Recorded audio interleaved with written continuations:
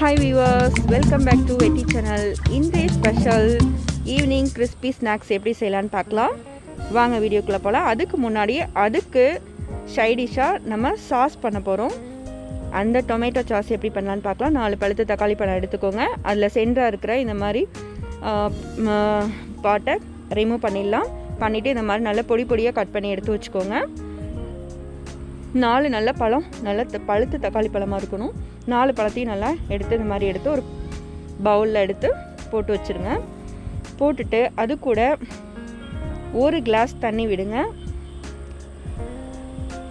தண்ணி விட்டு stove on பண்ணி இதை நல்லா கொதிக்கட்டும். மூடி வச்சுருங்க. நல்லா கொதிச்சிருச்சு.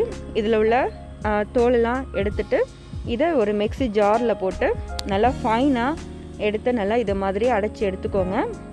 அதை நம்ம இது மாதிரி ஒரு ஃபில்ட்ரு வச்சு வடிகட்டிக்கலாம். ஃபில்ட்ரு வச்சு நல்லா வடிகட்டி நல்லா அந்த ஜூஸ் எல்லாமே எடுத்துருங்க.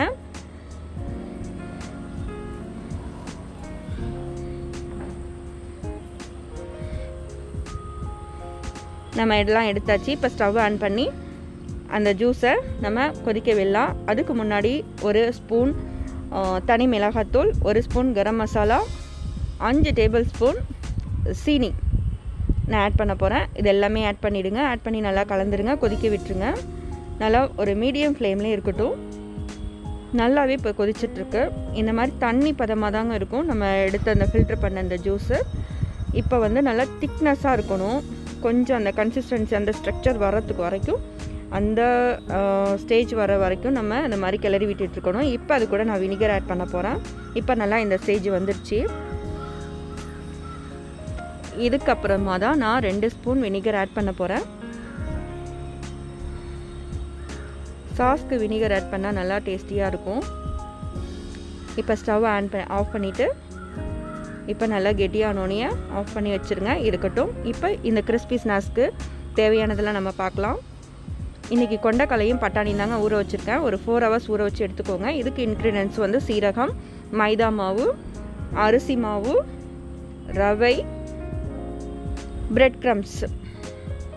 இந்த கொண்டைக்கல்லையும் பட்டாணியும் ஊற வச்சு எடுத்தது. இதை நல்லா ஃபைன் பேஸ்ட்டாக அரைக்கணும். அதுக்கு முன்னாடி உருளைக்கிழங்கு ஒன்று வேக வச்சு தோல் நீக்கி எடுத்து வச்சுக்கோங்க. இப்போ நான் மிக்ஸி ஜாரில் இதை போட்டு நான் அரைச்சி எடுத்து வச்சுக்க போகிறேன். இந்த மாதிரி தண்ணி வந்து கொஞ்சம் கொஞ்சமாக விட்டு இந்த ஸ்டேஜ் வர வரைக்கும் அரைச்சி எடுத்து வச்சுக்கோங்க. இப்போ பொட்டேட்டோவை நல்லா இந்த மாதிரி கை வச்சே ஸ்மாஷ் பண்ணுங்கள். இல்லை ஸ்மாஷர் இருந்தால் கூட நல்லா மாவு பதத்துக்கு ஸ்மாஷ் பண்ணி எடுத்துக்கோங்க.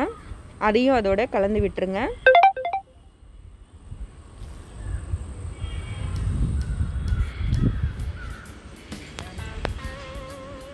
இது வந்து நல்லா ஒரு உருட்டுற மாதிரி அந்த பதத்துக்கு இருக்கணுங்க.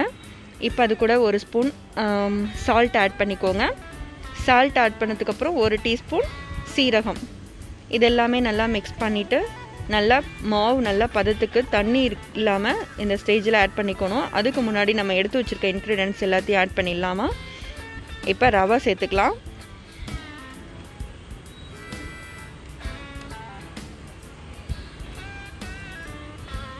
ரவை, அரிசி மாவு ஒரு 1/2 கப்பு, ரவை 1/2 கப்பு சேர்த்துக்கோங்க. இது எல்லாத்தையுமே தண்ணி அதில் இருக்கிற தண்ணியை வச்சு நம்ம நல்லா மாவு பிசைஞ்சிக்கலாம். இப்போ இந்த மாதிரி நல்லா பால்ஸ் நல்லா இந்த மாதிரி உருண்டை பிடிக்கிற அளவுக்கு இந்த கன்சிஸ்டன்சியில் தான் இருக்கணும். இப்போ பாருங்கள், நான் எல்லாமே இந்த மாதிரி ஸ்டேஜில் உருண்டை சின்ன சின்ன பால்ஸை நான் உருட்டி எடுத்துக்கிட்டேன். இது மாதிரி எல்லா செட்டையுமே எடுத்து உருண்டை பிடிச்சி வச்சுருங்க. நான் இப்போ எல்லாத்தையுமே உருட்டி வச்சுட்டேன். இந்த மாதிரி ரெடி பண்ணதுக்கப்புறம் மைதா மாவு கொஞ்சம் கரைச்சி தண்ணி விட்டு கரைச்சி டிப் பண்ணி எடுத்துக்கோங்க. இல்லைன்னா உங்களுக்கு எக்கு கூட எடுத்துக்கலாம் அதில் டிப் பண்ணுறதுக்காக. இப்போ பிரெட் க்ரம்ஸில் அந்த எழுத்து எல்லாம் கோட் பண்ணிவிட்டு கடாயில் எண்ணெய் வச்சு பொரிக்கிறதுக்கு நம்ம ரெடியானதும் ஒவ்வொரு உருண்டைகளாக எடுத்து போட்டு பொரிச்சிக்கலாம். இது நல்லா அரைச்சதுனால ரொம்ப நேரம்லாம் வேக வேணாங்க, சீக்கிரமாகவே வெந்துடும். மீடியம் ஃப்ளேம்லேயே வச்சுக்கோங்க. இப்போ ஒவ்வொரு ஸ்டேஜாக ஒன்று ஒரு 2 உருண்டை, இப்போ 3 செட்டாக கூட போட்டு எடுத்துக்கலாம். இப்போ நல்லா கோல்டன் ப்ரௌன் ஆயிடுச்சு. நல்லா உருண்டையெல்லாம் வெந்ததுக்கப்புறம் இந்த மாதிரி நீங்கள் எல்லாம் செட்டாக போட்டு எடுத்து வச்சுக்கோங்க. இப்போ ஒரு ஸ்டேஜ் பண்ணால் சைட் பை சைடாக திருப்பி விடுங்க. கரிஞ்சிராமல் மீடியம் ஃப்ளேம்லேயே வச்சு எடுத்துக்கோங்க. இதை மாதிரி நான் எல்லா பால்ஸுமே நான் பொரித்து எடுத்துக்கிறேன். நல்லா பொரித்து எடுத்துடுச்சு. கிறிஸ்பியான பால்ஸ் எல்லாமே ரெடி ஆகிடுச்சுங்க. இப்போ இது கூட நம்ம செஞ்சு வச்சுருக்க சாஸ் தொட்டிட்டு சாப்பிட போகிறோம். டேஸ்டியாக சாப்பிட்டு ஹெல்த்தியாக இருப்போம். நீங்களும் செஞ்சு பாருங்கள். உங்கள் கமெண்ட்ஸ் எனக்கு சென்ட் பண்ணுங்கள். தேங்க்யூ ஃபார் வாட்சிங்.